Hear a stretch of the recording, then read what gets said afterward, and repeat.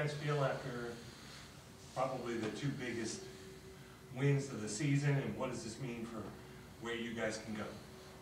I feel good, obviously. I mean, Wake Forest game was, we didn't play as well as we wanted to on defense, but we knew there was a lot of room to improve and easy things to fix overall. Not a lot of things that you're worried about in that game, defensive-wise, to really fix. So it was good, and we did that. I think this past weekend, obviously, still always room to improve, but defensive-wise, coming off of those games, you feel good.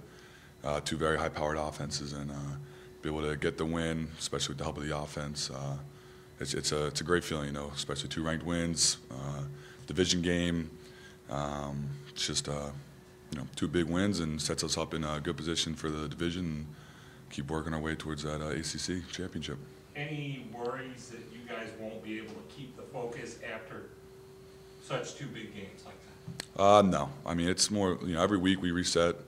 It's not really about ranked opponents or anything. Obviously, those games are big and everything, media-wise and all the coverage, game day, but every game is just as important because as soon as you lose one or anything, you're now not in control of your destiny anymore. So every week we reset and we make sure to bring the same amount of focus and the same amount of intensity to practice every week as we do.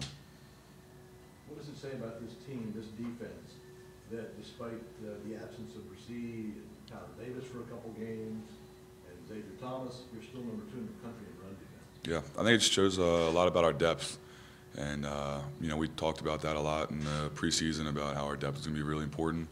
And just being able to, step up when guys are out and not lose a beat is it's a good sign for us. It's a good sign that, everyone's working hard, doing what they're supposed to do, doing their job. And it's a good sign for later in the season, when we're going to really need our depth, we know that we can rely on each other and show that what we've been doing is, we can do it consistently.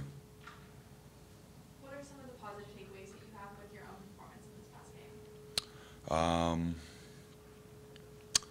I think it was, I brought a good physicality to the game. We knew that they were, a physical team and that it was going to be a physical game, especially coming in here. And, it was a low-scoring game last year. We knew it was going to be just a battle in the trenches this game, and I think that I brought a good physicality and just was able to handle the environment well. It was loud out there on defense, so didn't want to get everyone lined up and just let everyone do their job, let us play the call that Wes called, and, just do our best. I think that was a big thing, and just flying around, playing fun, playing free, and just enjoying the opportunity that we had. I think last year we talked to the defensive players just about, obviously the offense wasn't scoring a lot of points, so there's a lot of pressure on the defense. I know as a defense you probably just focus on what you're doing, but is there any pressure relieved when the other side of the ball is scoring the way they are? Does that change anything?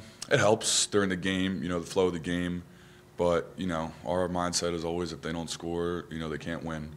So it always helps, especially like a game like Wake Forest when some things aren't going your way. It helps that the offense can go out there and have your back and, continue to score and put points on the board and give the defense another opportunity to go out there and help the offense. So definitely helps. We're playing more complementary of each other this year. But, as a defense, still focus each week on, you want to shot it every week.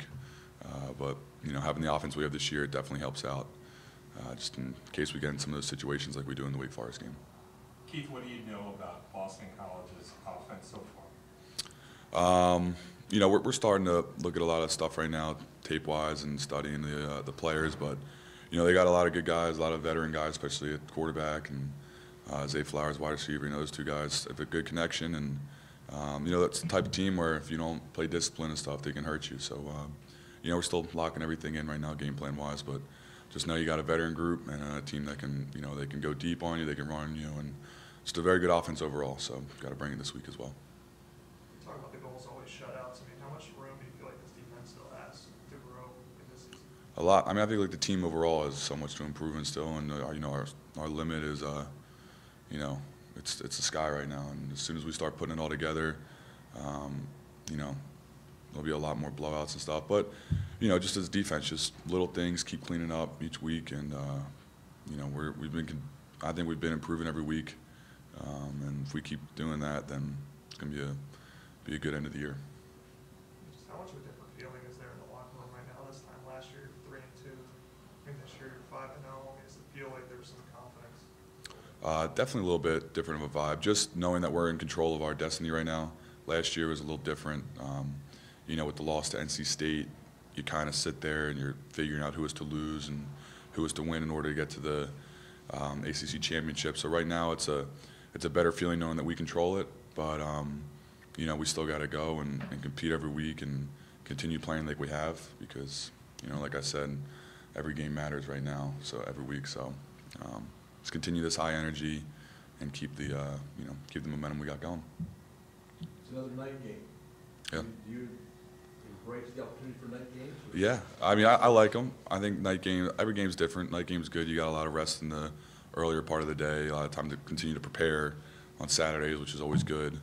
And, you know, environments are always good. You know, helps you get a little bit more energy up there, especially traveling. So, you know, I'm excited. It'll be a good environment and excited to go play up there in BC. Keith, I know Philadelphia's not close to Boston, but I mean, are you anticipating some family members and friends coming up? Yeah, no, I got a couple family members going up there and some friends that go there as well. So it'll be a good little crowd up there supporting me, hopefully. Yeah, absolutely. And is it feeling any different for you as a Northeasterner on you know, a Yeah. team really Yeah. loaded with Southern? Yeah, a little bit. You know, I think I'm kind of excited to get up there. I think the weather will be, you know, what I've been used to playing in most of my life. So I'm excited for that, and just to go up there and play. I haven't been able to play in BC yet because of code and everything, and I think it's going to be, you know, it's a great experience. I love playing up there. Like I said, there's a lot of people I know up there, so yeah, I'm definitely excited to have that opportunity. I imagine a lot of people recruited you. Did BC recruit you also? Yeah, they did. Yeah, absolutely. Yeah, I didn't get a chance to go up there and visit, but it was always one of those schools that I thought of when I was younger, and being somewhat close, and so it'll be cool to go up there and see it. Yeah. Anybody for Keith from Zoom? Hey Keith, this is Anna Adams with Clemson 24/7. I think Dabo said it was Tuesday. He wasn't, this past Tuesday, he wasn't particularly pleased with how the defense practice really challenged you guys Wednesday, Thursday, Friday. Anything you could share about kind of what he relayed to you guys and the shift that you noticed in terms of how you practice? Just practicing with a purpose every day and going out there, you know, with the correct mindset at practice. I think sometimes, you know, during the week, week after week, it can get, you know, you can get caught up in it and get a little tired of the small details. But, you know, he just reemphasized how important it is, and you know, the fact that games are won in practice, you know, during the week, Monday through Friday, before you even play on Saturday. And, you know, we just took that to heart, really came out there the rest of the week with the mindset that, you know, we have to improve. We got a lot to improve on. And you can tell from Wednesday to Saturday that we really improved, and I think it showed on the field as well.